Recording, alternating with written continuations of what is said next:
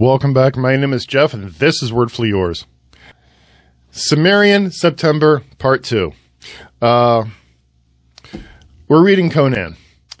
I'm not sure who started it. I think it was Michael K. Vaughan. So I've been reading Conan the Barbarian, the complete collection by the original Robert E. Howard. This one particularly was a short story that I read. Well, it's somewhere in between a short story and a novella. It has like 4 chapters to it. The Slithering Shadow, or the Xuthal of the Dusk. That was dumb. This surprised me to find out. It was originally published in 1933 in an issue of Weird Tales magazine. Yeah. So, wow. Okay. So 1933. The story begins with this image of Conan and this lady in the desert. Conan is almost naked, wearing nothing but a loincloth, and bronzed skin and rippling muscles and hair in his chest and whatever. And this lady he's with is like this porcelain skin blonde chick in a desert who's somehow not sunburnt and lobstery. And they're dying of thirst and hunger. And the lady's like, "Oh, is that city over there on the ridge?" And Conan says, "Why, yes, I think it is a city over there, over the next dune. Let's go check it out." So they go. And, well, what they actually find is a city that's built on top of an oasis where everyone is asleep because they just kind of wave it off as they're under the sleep of the Black Lotus, whatever that means. I don't know. I think they're doing drugs.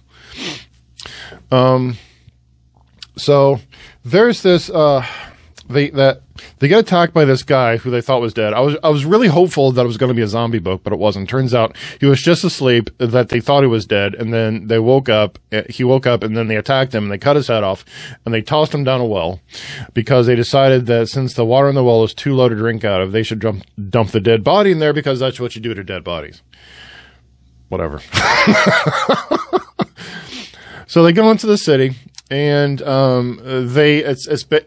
it looks abandoned, but to cut to the chase, this beautiful, sexy, hot lady comes out of like the shadows, and she monologues for a while. Which in a short story you can get away with. Monologuing to explain everything, so you don't have to spend a few chapters finding out everyone's backstory. You can just have a chapter. You can just have one of the characters say, "Once upon a time, I was but a lad, and someone kidnapped me and forced me into a weight loss program, and where they taught me how to fight like a ninja, and I learned the ways of the master of the weight loss ninjas," and you just go on and on and on for as long as you need to, for as much backstory as you want. So, and when they found this beautiful, sexy lady, she did that for a while. You find out she was a lass, and she was kidnapped, and they brought her to the town, and no one had seen a female that beautiful before, so all the men were all about her, and all the women were enthralled with her. Then it gets weird. Then it takes a serious turn. You find out there's this monster that's been running around eating people in their sleep. It's very Lovecraftian, and it has tentacles. Then there's weird. The lady that Conan was with ends up in this weird BDSM thing where everybody's naked, and there's this whip made of silk, and there's tentacle things going on to sensitive parts. Wow. I mean, originally it was just something that I wouldn't give to a kid nephew, but now it's wow, it's such an adult story. And all I knew about Conan before Cimmerian September was, all I knew about Conan before the Cimmerian September were the Arnold Schwarzenegger movies and the Marvel comic book.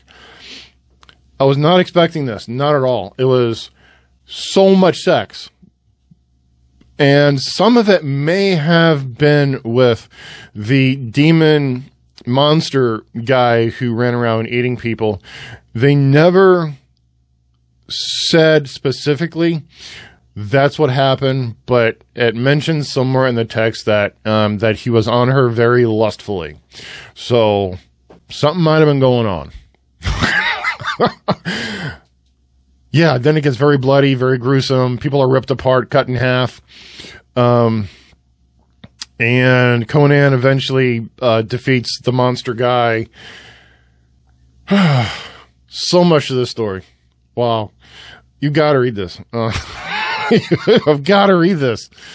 It was called The Slithering Shadow, or The Xuthal of the Dusk. Wikipedia said the different names have something to do with where it was published at and when it was published. So I look it up. But anyway, I love the story. There's like 4 chapters to it. I really recommend it. Just don't give it to your kids. They'll be asking a lot of questions. But I really liked it. So that's it. Thank you for watching. May your library be fully stocked. May your library be fully funded and well stocked. And I will see you later.